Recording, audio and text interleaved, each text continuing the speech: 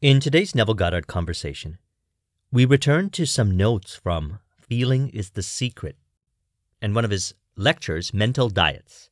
So let's start with this quote here.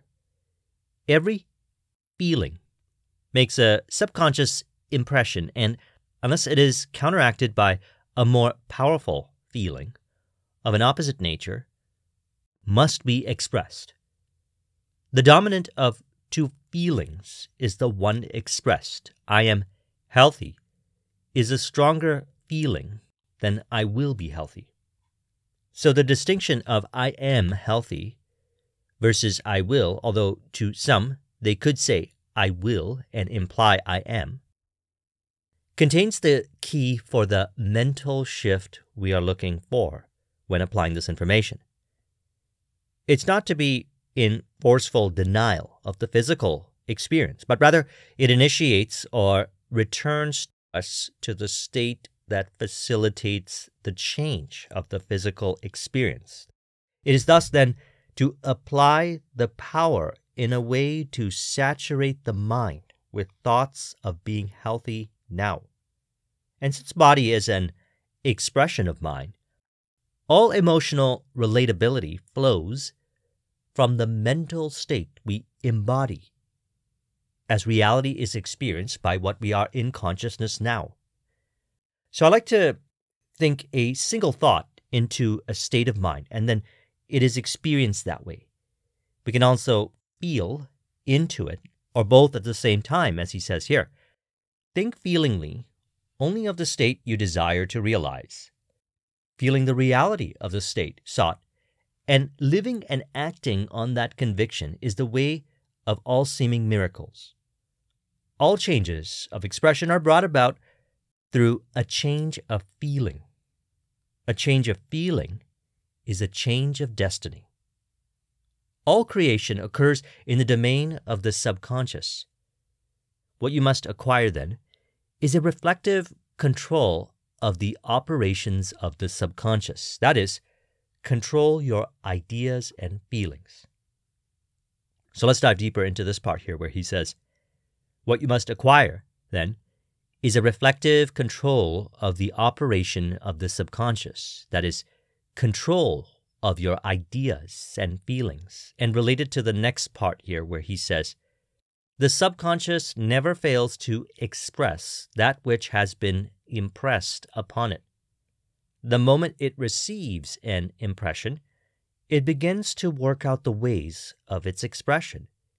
It accepts the feeling impressed upon it, your feeling, as a fact existing within itself, and immediately sets about to produce in the outer or objective world the exact likeness of that feeling. So the way I like to apply this is with awareness. We are aware of each moment of each day.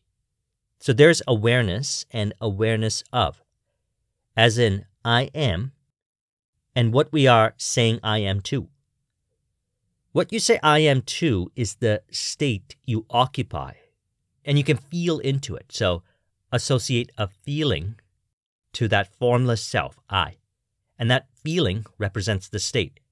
And then you behave, emotionally relate, and think accordingly. For example, when I'm in my ideal state of mind, I need not worry about anything else because I know from that state all desirable things are added unto me. By feeling, he's referring to a spiritual sensation. I'm in that desired state now. Then you think, emotionally relate, and behave from that state. And so does the outer aspects of life, which include people and environment. This is textbook mental alchemy. So throughout the day, I may experience many desires, and I accept them as fulfilled inside. It allows me to remain in this state of mind, and everything works out because to desire it is to already have it. So I like to return to this book now and then and remind myself of the feeling aspect. Having been applying this information over the years and experiencing the effects in my entrepreneurial journey and relationships with others, being aware of the feeling throughout the day takes care of everything. And as a result, I'm able to know if I was about to enter into an undesirable state of mind. in relation to my projects and relationships with others, and adjust accordingly by feeling myself back into my ideal state. The simple daily practice from this book is priceless. He says, "You are already that which you want to be." And any refusal to believe this is the only reason why one does not see it. So what causes a person to refuse to believe that they are already the person that they desire to be, already have what they desire? Well, from my experience, it comes back to the feeling. If I don't feel like I am the person that I desire to be, then I must be in a different state. For example, for many years, I studied NLP and selling psychology. What I noticed was that sometimes I would do something and then I would get a response. And then from an empowering interpretation of it, I would remain in my desired state and then everything would work out. The other times I would do something and based on a disempowering interpretation of the response, I put myself into an undesirable state.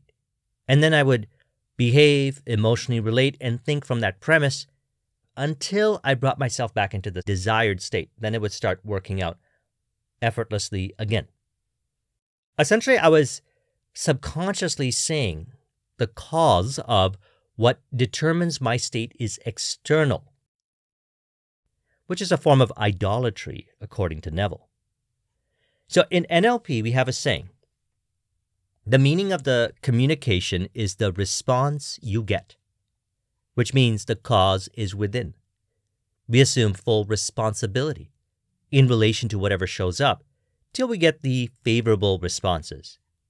In direct response marketing, we found that those that took whatever response they got from the market as objective optimization data, recalibrated, and made the next move would produce results effortlessly and faster than those who made a move and then shamed and condemned themselves about the move. They were creating unnecessary suffering in their experience because of what state they were operating from. See the distinction? So it's where you operate from, leaving the doing even and not doing, to the automatic operations from the state. So here we're taught to enter into the state first, and from there, everything happens naturally. Exactly like what we discussed in Thursday's video, when we were speaking of the flow state in regards to our projects. It's the state we operate from that facilitates the effortless change. So, a simple solution is to return to the feeling. If we ever find ourselves thinking, emotionally relating, and behaving in a way that is not reflective of our desired state. So he talks about state akin to sleep to imagine a scene that would imply the fulfillment of your desire to enter the state, like we spoke about in the last few Neville Goddard conversations, which you can find those videos. I'll link in the description to them, along with the other videos that I mentioned. I use state akin to sleep with revision or playing autosuggestions as applicable. These days, I apply this book by being aware of how I feel throughout the day, because we can feel ourselves into a state or imagine whatever implies into the state during waking hours as well. So one of the ways I also check my state is to observe my inner conversations. And I ask myself the question, are they from the premise of the fulfilled desire? Now you may notice, like I do, the feeling matches the inner dialogue. And what I found is a change in the inner dialogue then matches the feeling. So we can enter into a state by having an inner conversation with ourselves inside from the premise of our fulfilled desire, which I'll talk about in a moment. He says, talking to oneself is a habit everyone indulges in. We could no more stop talking to ourselves than we could stop eating and drinking. All that we can do is control the nature and the direction of our inner conversations. Most of us are totally unaware of the fact that our inner conversations are the causes of the circumstances of our lives. So he says here to turn the tracks in which we are tied to in the direction that we want to go. We put off the former conversation and be renewed in the spirit of our mind. He then refers to the Hermetica, where he says, speech is the image of mind. Therefore, to change our mind, we must first change our speech. He says, by speech is meant those mental conversations we carry on with ourselves. So be aware of your inner conversations. If it is not from the premise of how you desire it to be, then we can carry on our conversations from the ideal premise of how you would like it to be. And then from there, we notice that we emotionally relate and behave from that state. Same is to be said about the outer aspects of life, people, circumstances, environments, etc. So if one has challenges suggesting to themselves, for example, they are their ideal now, they can initiate a conversation from the desired premise, even if their world may not appear that way based on interpretation of what the five senses perceive, because the five sensory interpretations could be from a different state of mind. So here's an example of an inner conversation that carries a person into the feeling that I put together. You could say, I feel ideal as I acknowledge that I am complete inside and I actually have everything inside now, and I understand that the world projects outward from whatever I have inside. And in this moment, I recall this. As you suggest something like this, you actually, like he discusses in many of his lectures, recall being all that you desire to be now. Metanoia. You'll notice that you are operating from this ideal state, or as we discussed in Tuesday's video, operating from the vision. And so in the same lecture, he also states, the condition and circumstances of life are not created by some power external to yourself. They are the conditions which result from the exercise of your freedom of choice, your freedom to choose the ideas to which you will respond. So there's no power higher than how you feel inside. Notice this. Notice how people change in relation to you based on how you feel. A change of feeling inside corresponds to how people relate to us. It is not others throwing off the feeling. That would be, as he says, believing that the circumstance is created by some power external to yourself. I learned this in my years of public speaking. If I fell into an undesirable state around others, I thought it was the audience or someone in the audience, and then I noticed that by recognizing it was my own state, I put it to the test, and I noticed something very interesting.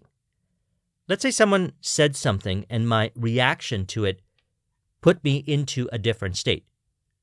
I noticed when I was about to react, and through feeling, I could bring myself back or remain in my ideal state, and then the interaction with the audience would continue to go smoothly. So Feeling is the Secret is a great book if you're in sales, a leadership role. By adjusting the feeling inside, you literally adjust the atmosphere outside, and the interactions go ideally to reflect that state. So I trust you found this video to be helpful.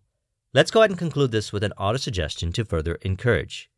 You could say, I find it easier each day when I wake up to remain in my ideal feeling as all show up to reflect it in how they relate with me and how I relate with them. Through this inherent ability, I'm able to consciously adjust my mood to set the tone and atmosphere of my interactions with others and my environment, and thus altering the circumstances to reflect the rearrangement of my mind in a mutually harmonious and beneficial way with all. If you would like a copy of this mind map, The link is in the description. Thank you very much for watching. I'll talk with you soon. Take care.